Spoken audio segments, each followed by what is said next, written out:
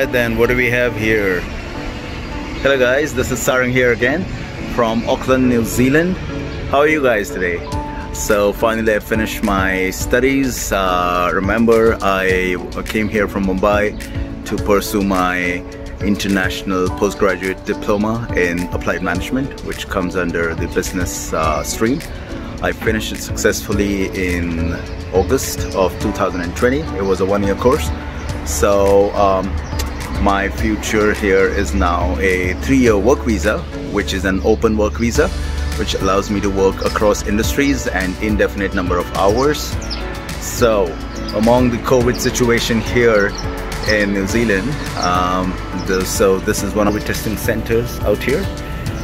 Similarly, we've got a lot of pop-up centers in different parts of Auckland and also New Zealand to test for people especially working in essential services like security, police, healthcare, supermarkets, and all the essential services. It's provided complimentary by the government, and the government is also very particular about public transports, which are the trains, the ferries across the harbour, and also the public buses.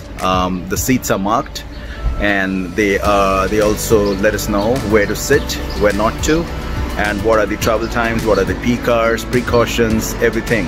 And the buses and trains are monitored by camera, so they don't stop if they are full capacity. So government is also taking a lot of health measures to protect its citizens. And believe me guys, as an international student, I felt really safe out here in New Zealand. I probably didn't have the same kind of scare levels that I would have had I been in any other country which is really badly affected by COVID. So coming out in this new series of videos are all the aspects during COVID of how an international student feels. So this was the first set. See you later.